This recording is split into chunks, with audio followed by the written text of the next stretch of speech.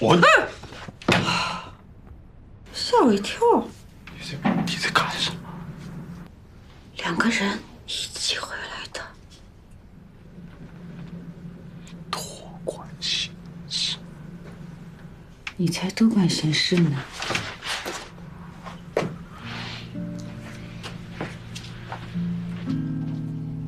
许你关心杨雪，不许我关心孩子啊！不要戴着个面罩进卧室，不要带着气上床。人会把我吓出心脏病的。人家没有接你的电话吧？我发现你最近真是越来越棒。少打岔。为什么你对外面的人都特别好，在家里就跟个暴君一样呢？我呀，孩子们怕你怕成什么样呢？你在外面有100个爱心、耐心、包容心，你可不可以对我儿子笑一下呢？我应该睡在这边的，你让。你给我老实交代，你对杨雪有没有心软？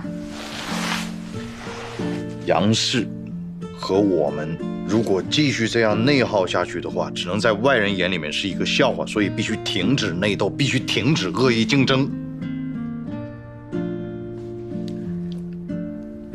没有个人原因。你不要一提到杨雪就这么兴奋好？先把面罩摘了。你提他，你扒我的衣服干什么呢？你们为什么要拔我的网线呢 ？Oh my god！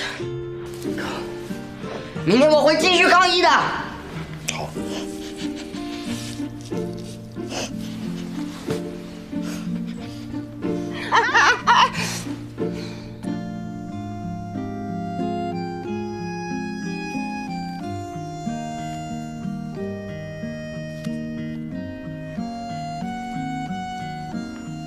门呐，为什么不锁门呢？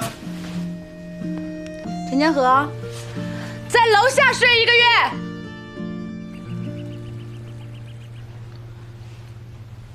那个，我问个问题啊，你们谁能解释一下为什么要拔我的网线呢？你昨天跟蓝阳跑了1天了，感觉怎么样？还是挺累的。要想说服他们接受我们的标准，他们会提出很多的困难。我在问你们话呢，你们为什么要拔我的网线？蓝阳烦了吗？烦倒是没烦，就是有点着急。我在问你们话呢，我再问一遍，你们为什么要拔我的网线？这个 Lion 有没有明显的缺点呢？冲动，管理不住自己的情绪。他发起疯来就跟那个狮子一样，要不是我拦着，肯定早就打起来了。我最后问一遍，你们为什么要拔我的网线？陈总，请你告诉我，你为什么最近那么不注意休息呢？看见了吗？欺软怕硬的东西，你给我坐下吃饭。就知道欺负你妈，在这个家我地位最低。你哼什么哼？不是啊？吃完了没？没。赶紧吃完上学去。给小旭，赵姐，哎，把小旭给叫下来。哎，2个都是懒虫，晚上不睡，早上不起，你快迟到了，你知道吗？晚上要早点睡觉的啊。也不知道是谁晚上不睡。早安，爸妈。这个 Lion 就没有什么其他的缺点吗？实在找不出什么别的缺点了。好色。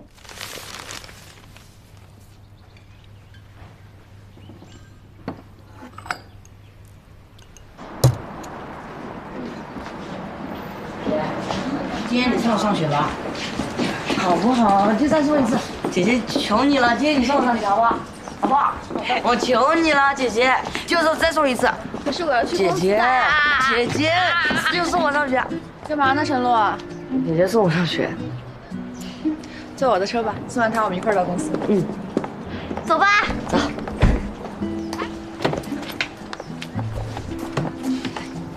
走啊。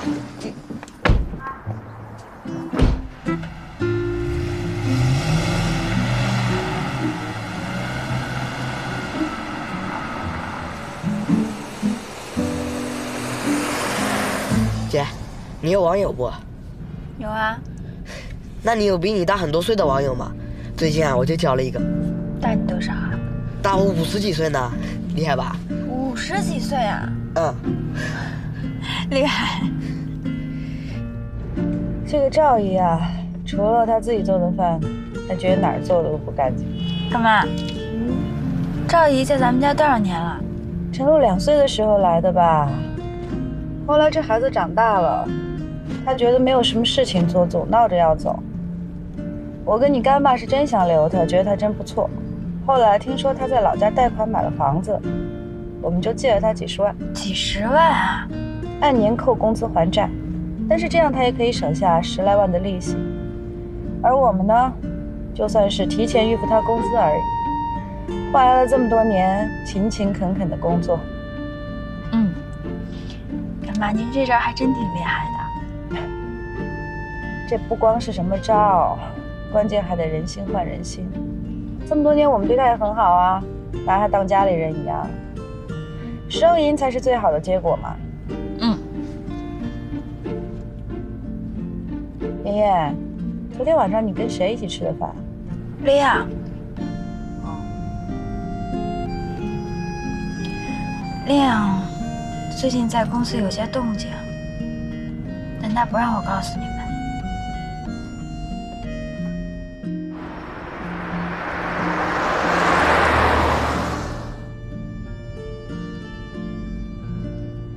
王旭，你开的那么快做什么？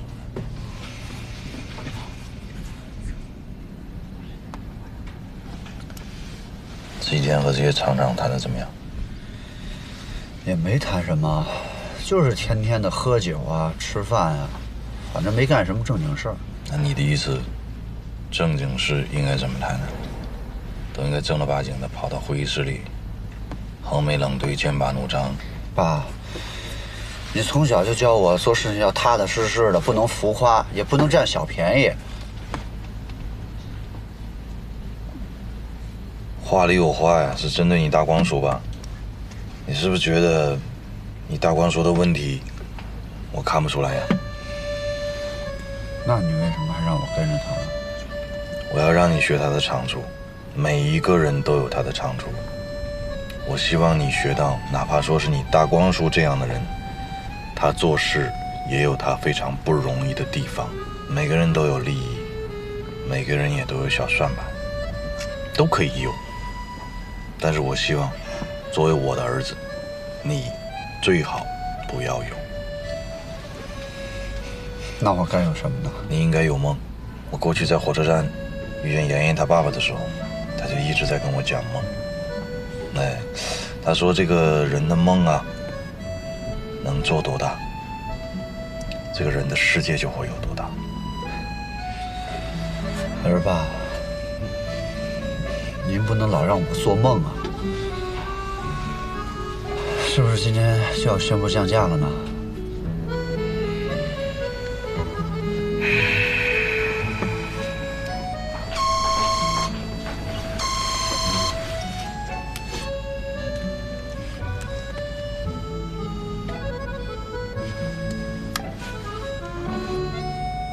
恐怕你得渐渐来往了。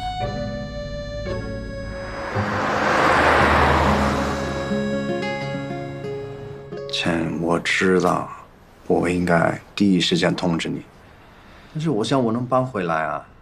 空城计，我比非人都更了解他们。我明白利益才是牢靠的，合作不能靠情感，但是伙伴之间必须有信任。就像我们在西班牙没交流太多东西，我也不需要啊。我就去海钓一次鱼，我就知道你是值得信任的队友。现在轮到我了，但是这边没有海，我们是合作伙伴，所以出了事情，你是不是应该第一时间告诉我呢？你这样做让我很被动。我知道，倩，所有的损失我会自己我还是那句话，我们是合作伙伴，玉珠集团也不会轻易变更合作伙伴。所以有什么困难，只要你需要，随时告诉我，我等你消息。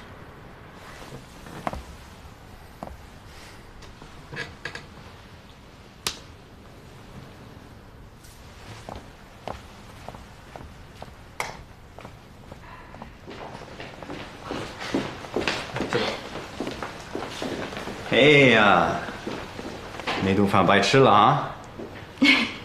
不好意思啊，但是呢，我只告诉了陆总。你不是说不让我告诉陈董吗？哎，但是你说的对。你同意了？我今天就回去了。如果空城计失败的话，那我就不回来了。祝你成功。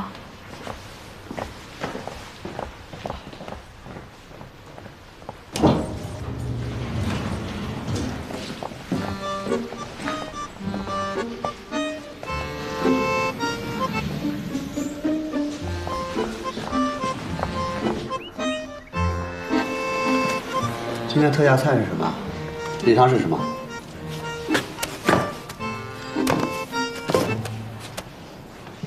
你干嘛？你看了半天就为了点特价菜啊？能不能点点我爱吃的？那你爱吃什么呀？我爱吃什么你不知道吗？不就是龙虾、牛排什么的吗？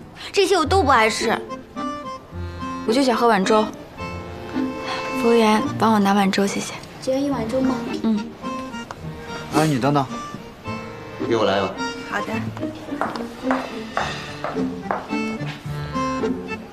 你干嘛？不就是今天那谁要回西班牙，你心里不舒服吗？我回公司了。哎，你别走，你别走，你干嘛呀？这么多人，坐下，坐下。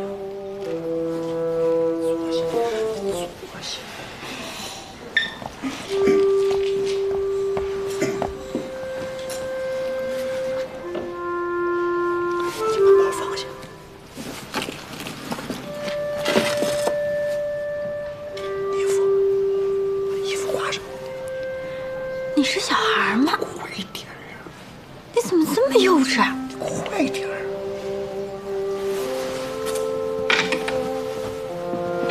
好了。今天公司宣布，要和杨氏正式打价格战了。所以你就开始省吃俭用了？我这些都是习惯。哎，我在学校3年的时候，没有人知道我们家有钱，真的。我还以此为骄傲呢。哎，对了，今天我爸在车上问我有没有梦想，我跟他说没有，但我有梦。其实这些年，我梦的最多的就是你。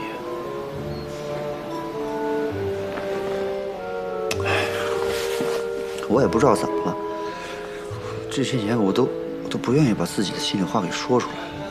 我妈说我小时候心就重，可是梦不会骗人吧？你回来以后，我都不知道该怎么面对你。我觉得我还不如我弟呢。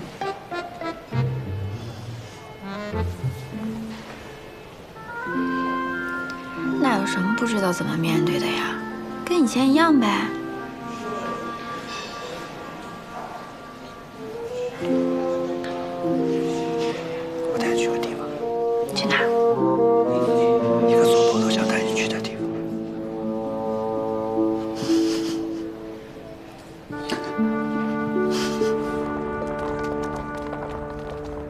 他们去找陈江河，是背着我去的，我根本不知道。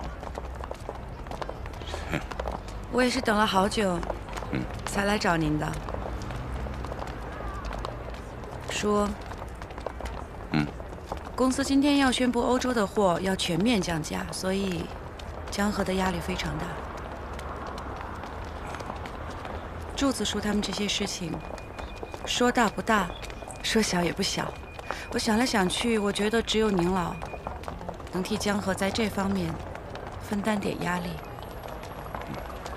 这你放心，这帮老家伙还是会听我的话的。只是柱子，他的确做的是太过分了。这个摊位不给他报。太感谢您了，这些呢，您就说是我们的一点心意。这用不着。哎呀，你别把他们想成是要饭的了，都是从小看着成长和长大的乡亲。我知道，叔，我没有。江河宅心仁厚，特别知道感恩，这都是您从小教育的好。但是他现在做企业，要是他做事情的时候，老是一种还债的心态，您觉得这事儿？你是让我去挡着这些老家伙？江河知道吗？不知道。我希望朱子叔他们可以做成是自愿的。那好。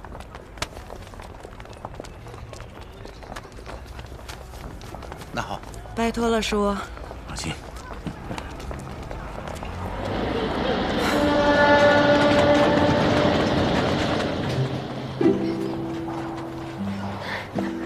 你怎么啦？找不到那个小木屋，心里就不舒服啦？不是，以前就在这附近呢，怎么就没了呢？小时候，你老是带我跑出来，就是为了找这个地方吧？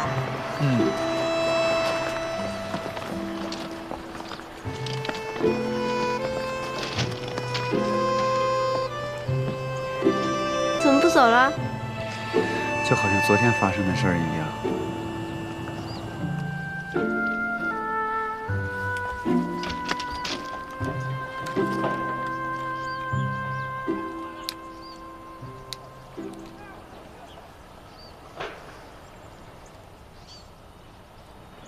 从那遥远海边慢慢消失的你，本来模糊的脸竟然渐渐清晰，想要说些什么又不知从何说起，只有把它放在心底。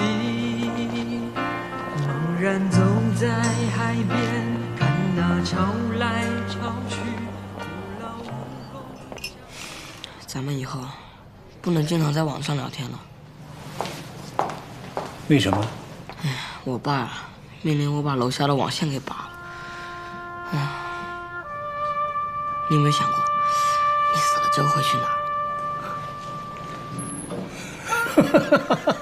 你怎么想起问这个问题？我也是那天突然想到的。我想，我死了之后，这世界就没我了。这多可怕呀！那天我哭了一个晚上。你才多大年龄考虑这个问题？这应该是我想的事儿。陈洛，咱们俩是好朋友吗？是啊，怎么了？那就好。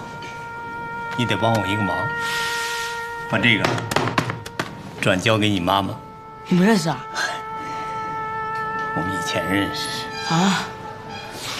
哎，回来！哎呀，急什么？快坐下。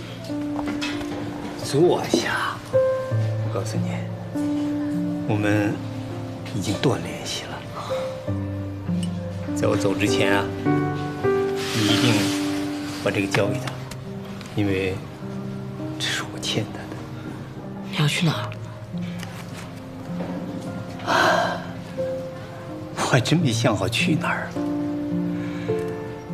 不过，我走了以后，一定会想你的。我爸下班都会沿着这个铁路回来，有时候我妈和我去来接他，他就会拿着手电筒晃我们。对了，还有那边那个山，上面有野果子，还有个池塘。我有时候在想啊，如果这一辈子都活在这铁路边，住在那个小木屋里，那会是怎样一种生活呢？应该总不会像现在这么累吧？你知道你为什么会觉得累吗？因为你的心一直活在过去，可能是小时候的经历吧，让你觉得现实太残酷了，让你觉得现实太残酷了。你总想在别人面前证明自己，尤其是干爸。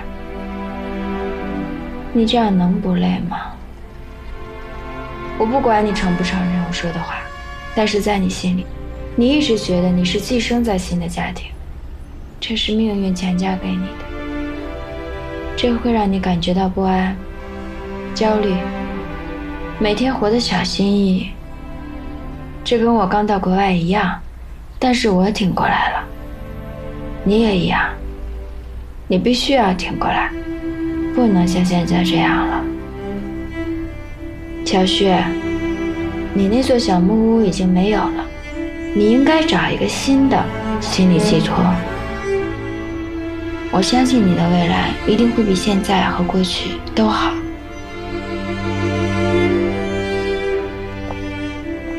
真的？你不相信我啊？那这样吧，以后你当我的心理医生吧。你想聘请我啊？我可是很贵的哟。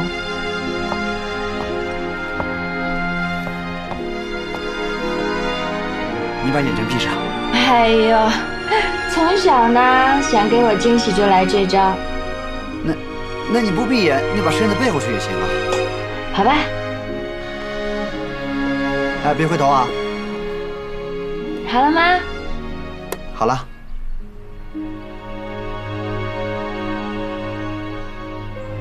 好看吗？谢谢啊。我们玉珠集团这几年在紧密地追踪市场动向，当然，对产品质量的把控还是我们的重中之重。所以我们的企业文化就是诚信和创新。好的，骆总，那您这次参选义乌10大女杰出人士有什么感想吗？我想这是社会对我们玉珠集团的认可。至于我个人，我觉得非常荣幸。其实现在您外面的呼声特别的高，如果您成功入选的话，您的丈夫会有什么压力吗？如果这件事情能让他感到一点压力，我倒是蛮开心的，因为他实在比我优秀太多了。这几年呢，玉珠集团确实得到了挺多的荣誉的。庆幸的是，并没有成为我们的负担和压力，反而是我们发展的动力。妈，你认识那个赎罪的狼吗？录像呢？你是干嘛呢？不好意思啊。啊，没关系，我们再录一遍，我先调一下机位。好的，好的。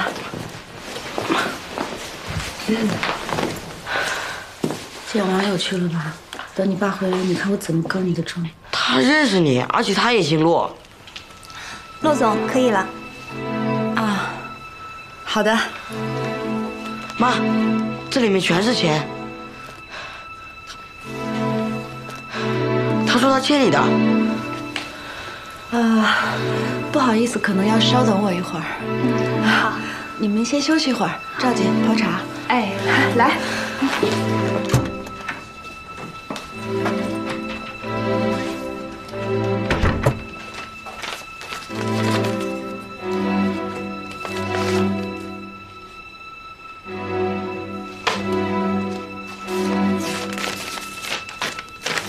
玉州，爸爸没脸见你，这是还你的钱，还有这些年的利息。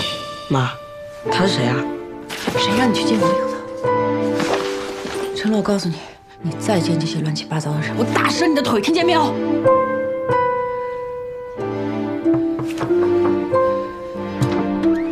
骆总，记者还在下面等着呢。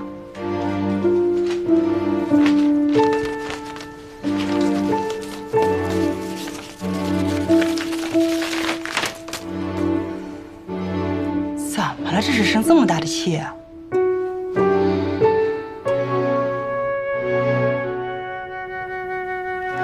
还算是有良心的啊。有良心。他什么时候管过我的死活啊？当年拿钱跑的时候，他知道我是要负责任的，我当时死了就死了，他都清楚的。那你说，他为什么还要给你写这封信呢？老了，怕下地狱，居然敢在网上找我儿子，千万别让我再见到他，狗改不了吃屎。不是，冷静啊，你没有明白我的意思。我是说，这么多年了，他何必还要还这些钱？他为什么要还呢？知道我现在过得好啊，小钱混大钱混，我信任呐。他知道我不缺这点钱的。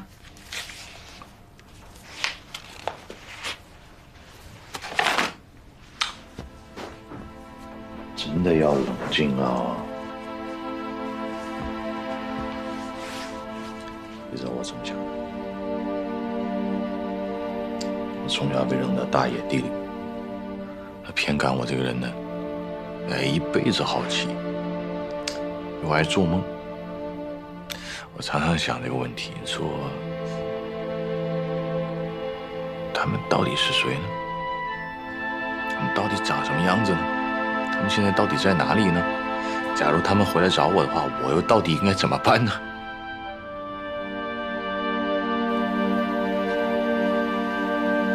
生活多美好啊！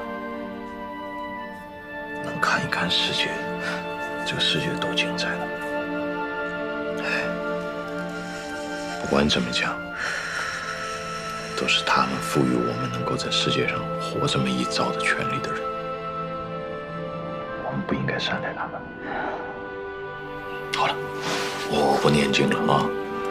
你一环一环，还要不入财富。等他们真的出现在你面前，你试试。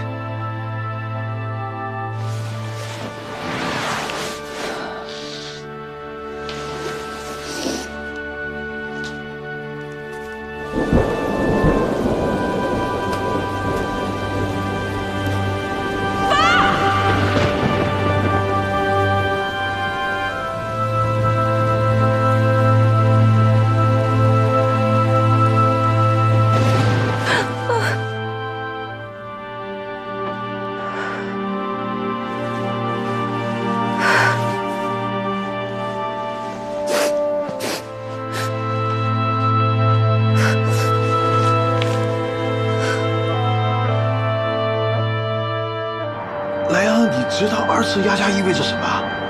我不想打价格战。我跟你最后再讲一遍，玉珠集团的货不是靠压价卖出去的。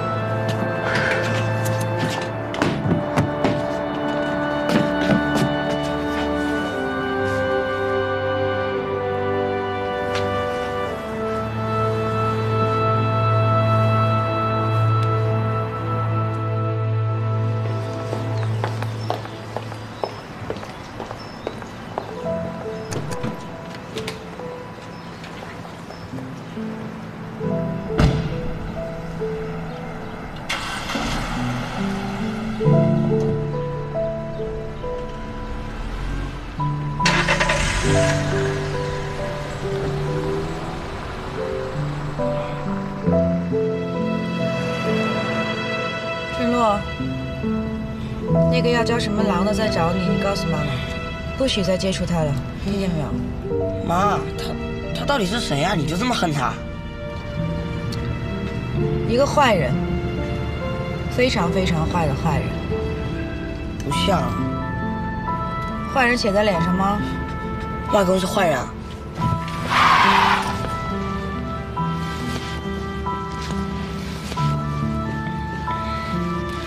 妈，昨天晚上你们说话声音太大了，我也没想听的。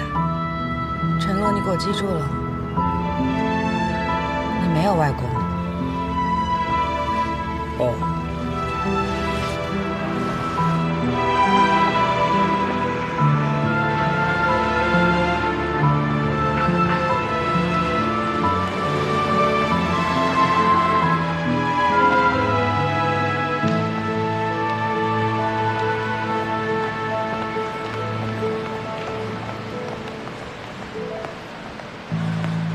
爷爷，爷爷是我小旭啊。哦，他们不愿意进咱们的五金，为什么？他们说，最近市场变化太大了，好多货已经压在手里了，有些也是看您的面子，进了那么一点儿。把他们请到我家里，我来说。哦，知道了。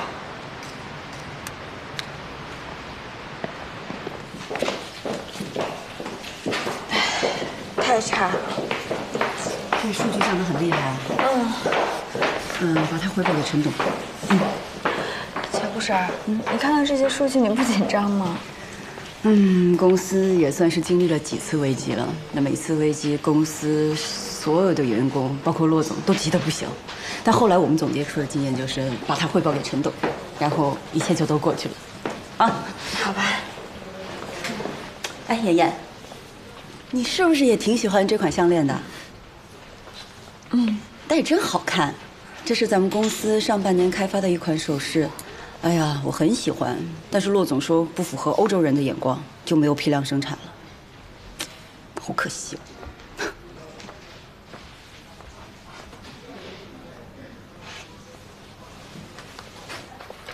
这是跟几个厂的意向书，全都说通了，只要我们定制的商品给统一标准，他们调整没问题。我跟你讲，这真是个本事啊！也就是你，别人还真做不到。哥，毕竟我当年那也是干过大事的，对吧？不怕他们拒绝，只要知道对方想要什么，我就有办法。还有，哥，这是这些天的花销，我都列得清清楚楚的，你看看。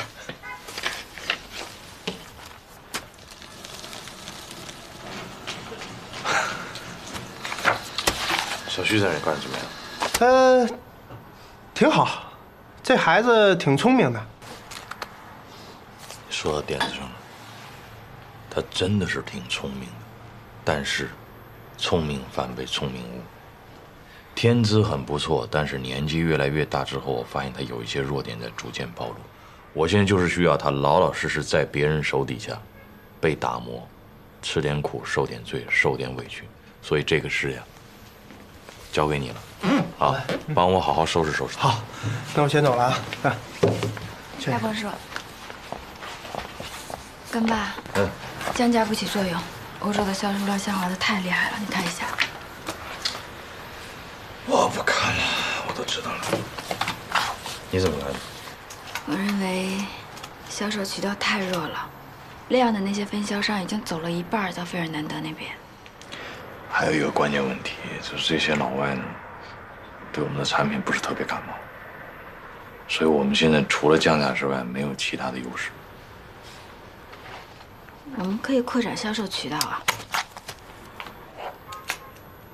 你的意思是放弃了呀？如果他没有这个实力，那我们不能一棵树上吊死啊。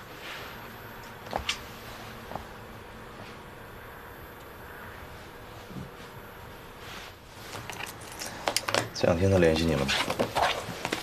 没有。你知道他在做些什么吗？不知道。他在唱你教他的《空城计》。可是如果是我都不知道接下来该怎么唱。他不是你。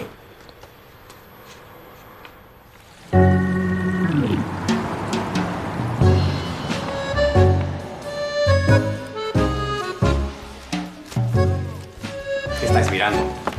¿Quieres ver? ¿Qué importancia tiene Yang-shi? ¿Qué importancia tiene Fernando? Todos los contratos y acuerdos los firmé yo mismo en China.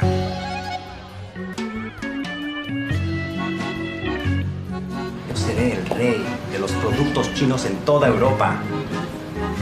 Yo y mis hermanos, que aún me siguen, ya no somos relaciones de distribuidor y mayorista. Ahora somos socios. Y ganaremos juntos. Leon, you know can doing this to us. We worked together so many years. Aún tienes la cara de hablar conmigo. ¿Por qué no buscas a tu Fernando? A ver si te saca las castañas del fuego.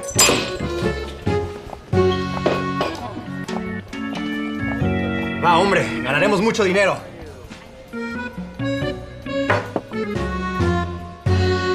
那门窗5斤，您看谁包一点啊？门窗，王叔，要不您来点？您可是行家呀。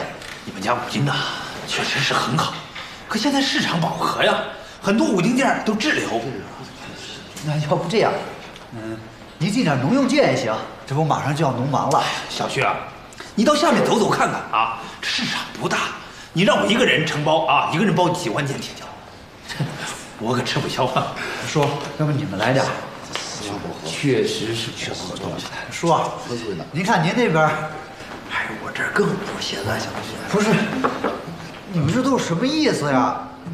当初我和爷爷做的时候，你们谁都喊好，现在产品出来了，你们一个劲儿摇头，让我们怎么做呀？叔，我们现在也很为难呐。小徐啊，你就别为难他们了。买卖也是商量着做的。叔，那我们先走了。好，哎，小徐替我送送他们。谁呀？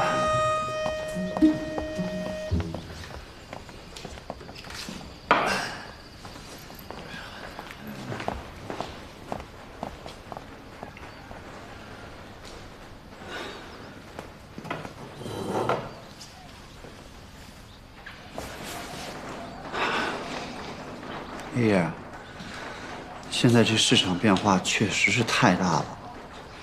你说咱又生产了那么多，怎么办呀？小5金必需品，总有前途。现在先别说，也别跟你爸妈说。批发不行，零售。可能也只能这样了吧。小徐，我总觉得你有什么话要跟爷爷说。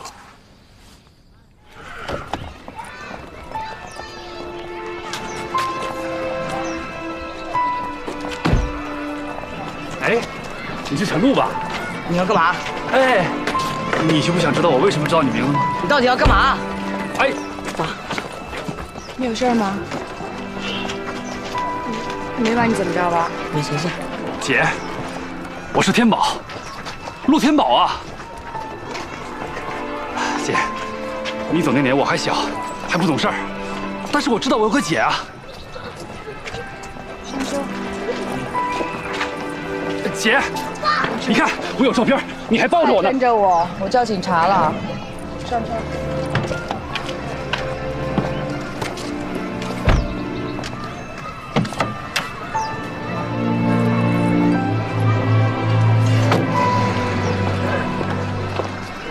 能找到你爸吗？能。我先送孩子回家，拿样东西，你带我去找他。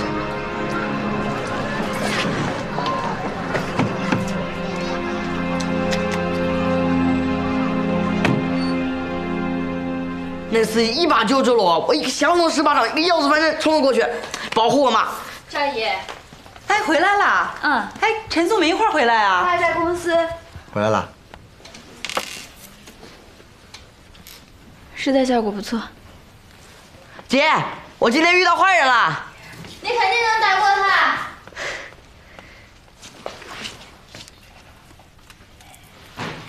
拿什么呀？没什么。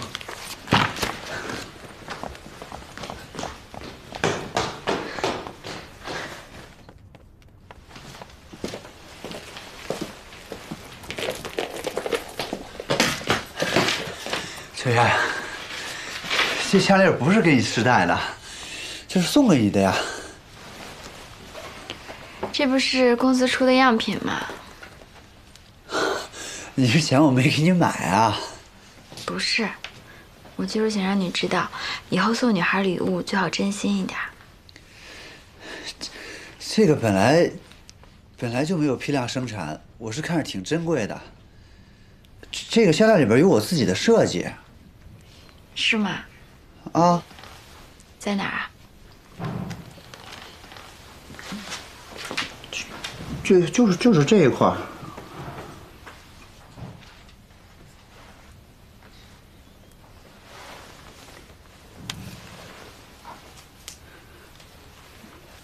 那我那个，你睡觉吧，我先走了。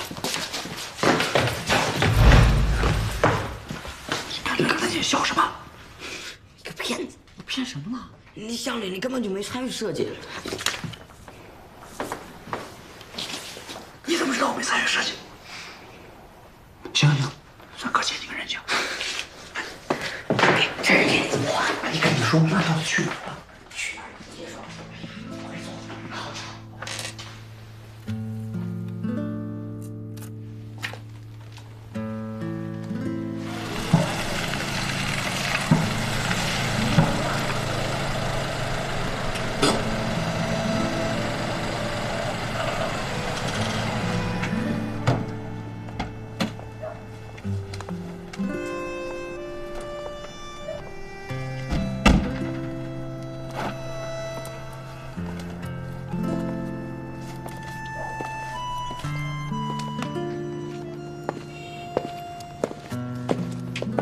就是这儿了。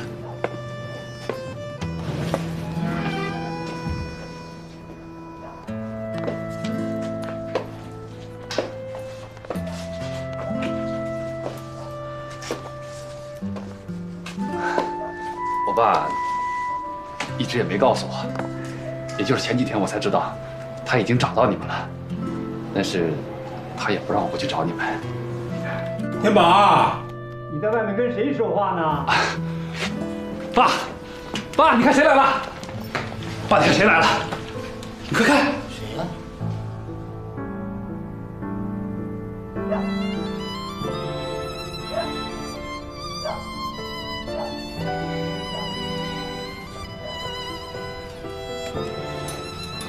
爸，我姐她非让我带着她过来看你。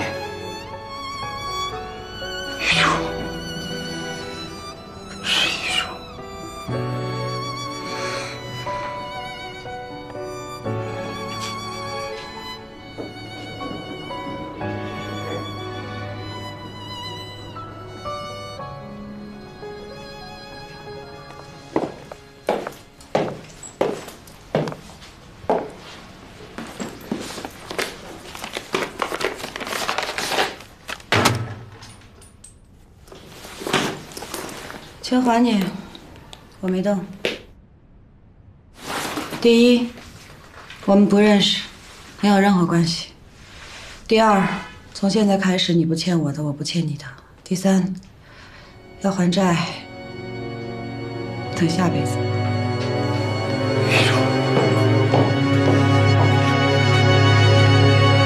玉珠，爸，你起来，你干嘛呢？玉珠。欠你的，爸对不起你，玉珠。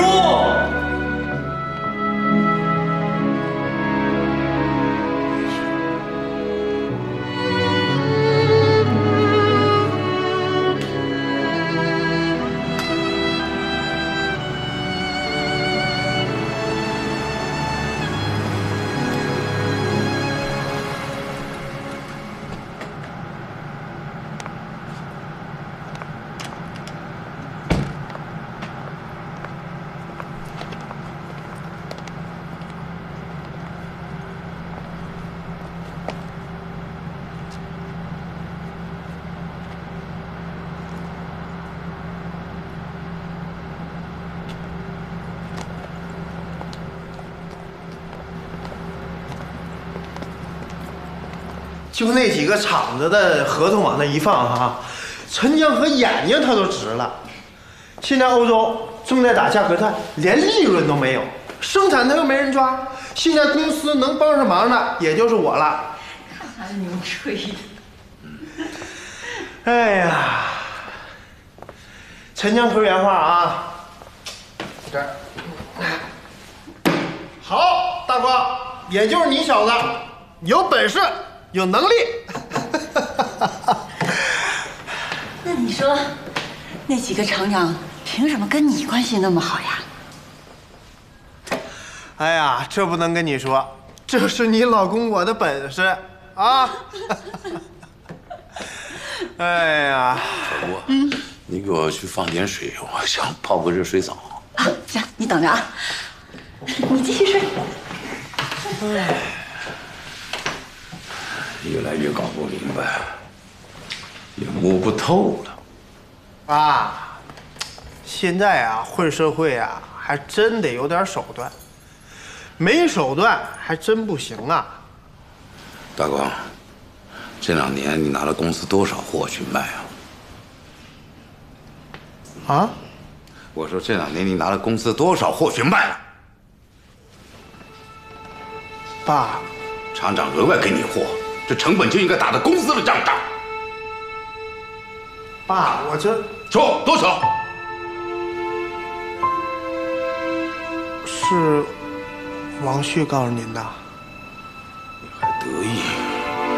你还有脸说？难道陈江河、骆一柱他们就不知道吗？爸，他们应该不知道吧？什么是不知道？你放这第1天，我跟你讲的第1句话是什么？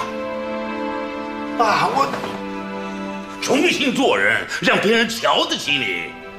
你的话在别人眼皮子底下赚便宜。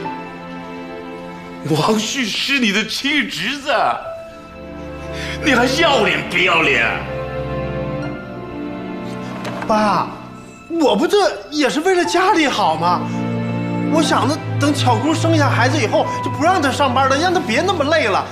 爸，你可千万别告诉巧姑，她现在怀着孕呢，我怕她一生气。爸，我求你了，爸。丢人啊！真他妈的丢人！爸，这几个人问什么也不说，就说要钱。我就把他们派在会议室，让保安看着他们。还叫保安呢？你没看他们长什么样？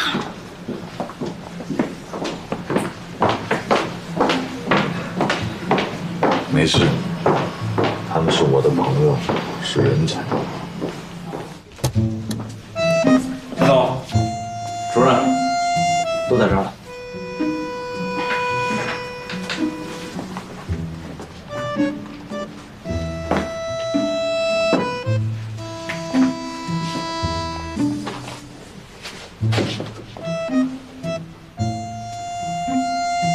主任啊，哎，这个月记得啊，给他们队多发1份奖金。啊，我还真是第一次发现，说我们集团的保安这么的神勇。哦，保安呐，我还以为你警察呢。那个都是我的朋友，凑。来来。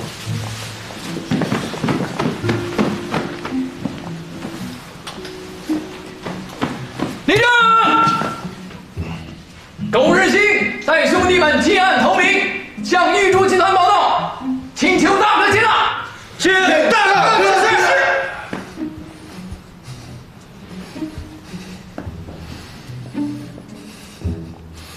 哥，哥，我憋不住了，憋着。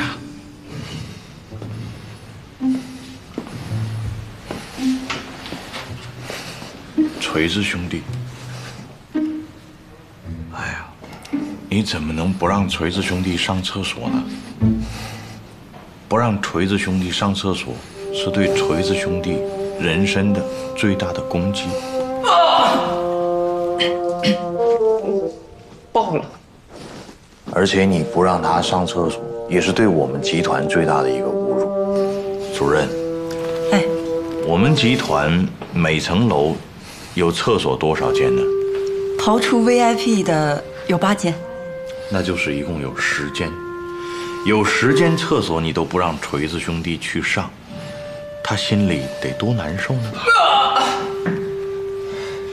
去上厕所吧，兄弟，好吗？去 VIP 的随便上呢。谢谢大哥。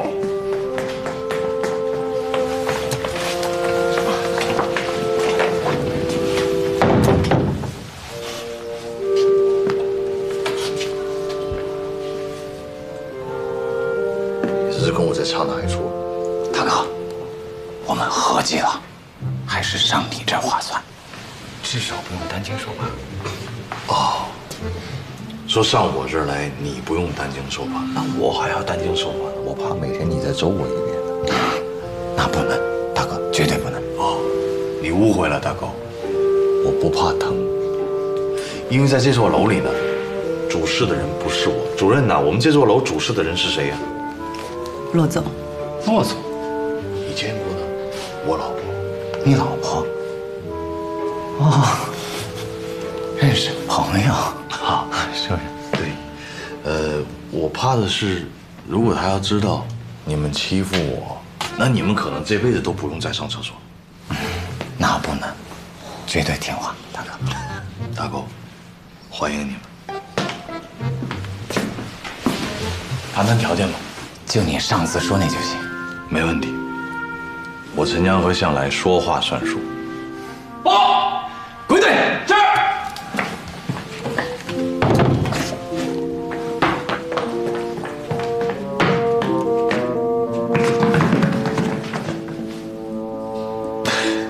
大狗，你搞什么名堂啊？你这个样子，跟整个集团是不搭调的。大哥，你不知道，这帮小子刚从监狱出来，没什么素质。我不军法不听话。站好，给你使，听你话，保证好使。跟我一起喊，大哥！哎，大哥！这个楼里不能叫大哥。哦，对，不叫大哥，叫董事长。跟我一起喊，陈董事长，陈董事长。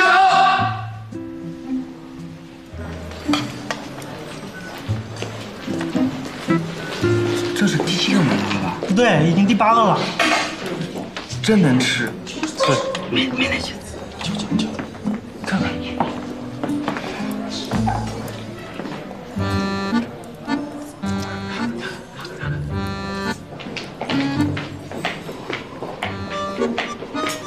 老夏是这样啊，我请的这些人呢，都是天才，每一个人都能顶你3个技术，所以有朝一日老夏，你别瞧不上他们，没准你都会求着让我把他们留下来。真的假的？你不信是吧？好，那我现在就把他们几个都带到别的厂去。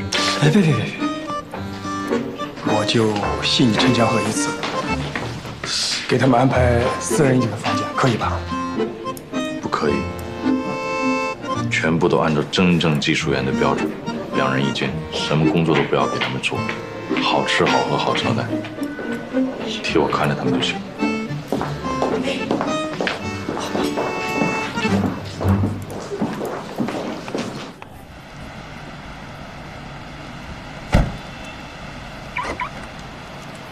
联合国难民署征集救援铁锹、难民建设所需器材、各类建筑5斤、明窗5斤。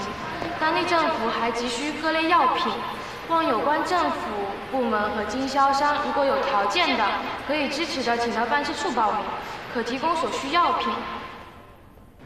联合国难民署征集救援铁锹、难民建设所需器材、各类建筑5斤、明窗5斤。当地政府还急需各类药品，望有关政府。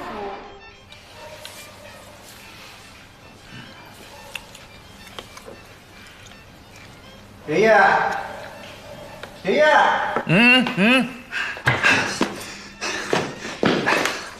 爷爷，哇，命啊，全是咱的命啊！什么命啊？我们的命。放这。我给您看啊。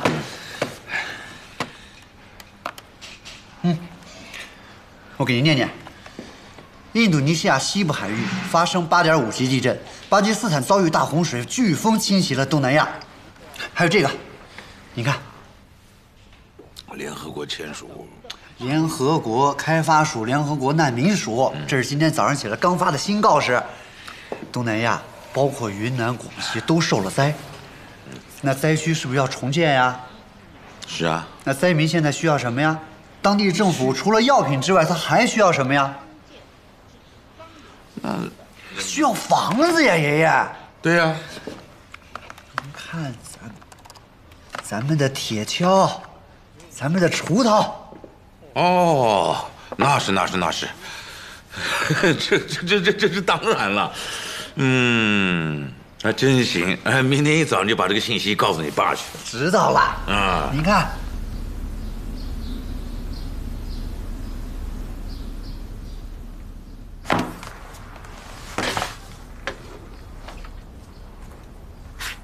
这个明早今天早上我看的，我们有多少货？现在我们就有几万把铁锹，还有建筑五金、门窗五金。如果算上简易的热水器的话，第一批货就会有上百万的利润。生产了这么多东西，我竟然不知道。爸，这些厂都是我们的秘密武器。我统计了一下，真的没有几家五金商手头会有这么多的货，而且这个利润呢，还是按照联合国难民署公布的公开价格计算的。如果我们能找到东南亚的分销商，直接把货卖到他们手里，那货肯定会一抢而空，利润还会翻倍呢。爸，我都想好了，我们现在马上通知各五金厂，让他们3班倒，加紧生产力度。我认为灾区重建这件事情，对于我们来说真的是非常非常重要的。爸，开个会吧，紧急会议，与会人员你来定，你来召集，在会上你给大家做个汇报吧。知道了，陈总，我这就去办。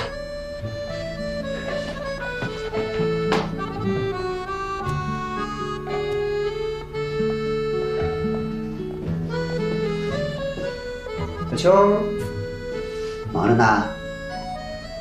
一会儿有个重要的会，我主持。是吗？什么会啊？来，我抓住了一个重要的商机，为公司小赚了一把。什么商机搞得这么神秘？能赚多少钱？那厉害了。王旭，正找你呢，这2天怎么老请假呀？大光叔，哎，秋叶，我得把他抓走了啊！陈总有任务，走。哎，大光叔，我不归你管了。谁说的？我怎么不知道啊？这事儿你需要知道吗？啊，对了，一会儿开一个重要会议，你就不要参加了。什么会啊？大光叔，你看你是搞外围的，公司这么重要的商业机密，还是不知道为好。那赶紧去忙吧，啊！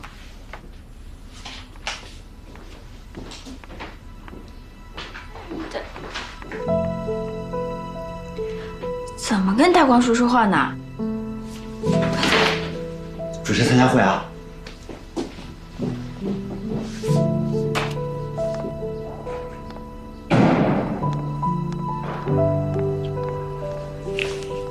姐，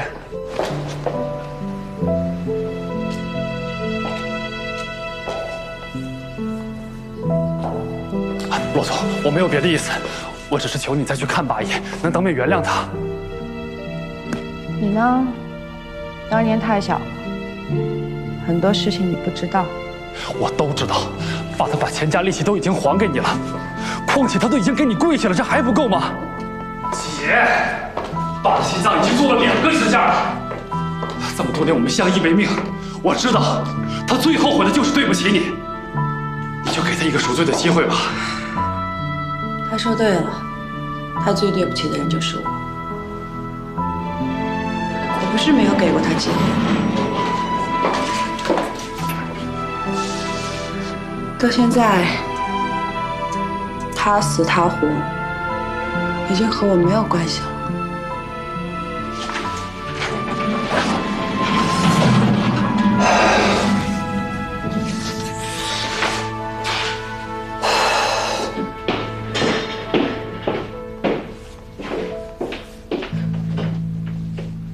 陈大光呢？